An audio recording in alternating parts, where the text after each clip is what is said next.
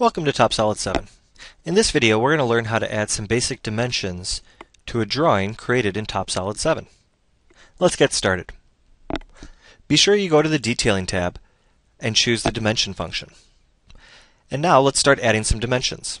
If you have your Operations and Entities Manager turned on, you can click on this bar, and you can even hide the bar for your Project Manager just to gain some real estate on your screen.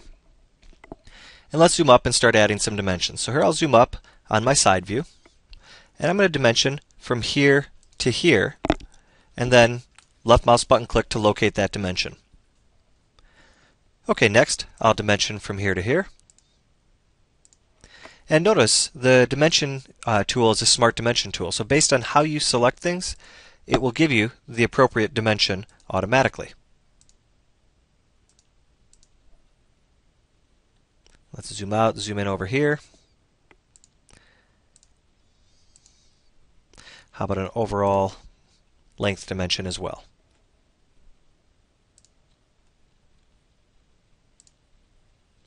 Let's go to the side here and take a look at how smart the dimension tools are. For example, let's say you wanted to know the angle from here to here.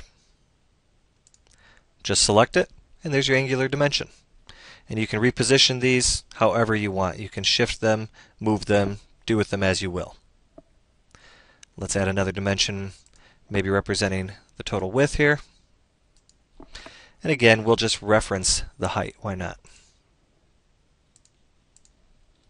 Perfect. Let's go to our top view here. And again, we're going to go ahead and add a dimension from here to here. Maybe we'll add a dimension of this to here.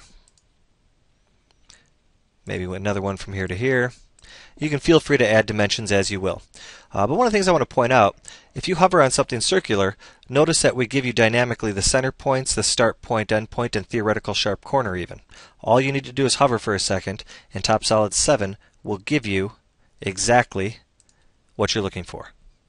Pretty cool?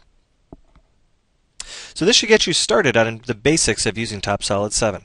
I hope you found these tutorials to be useful and beneficial. If you have specific questions, please just let us know. Thank you.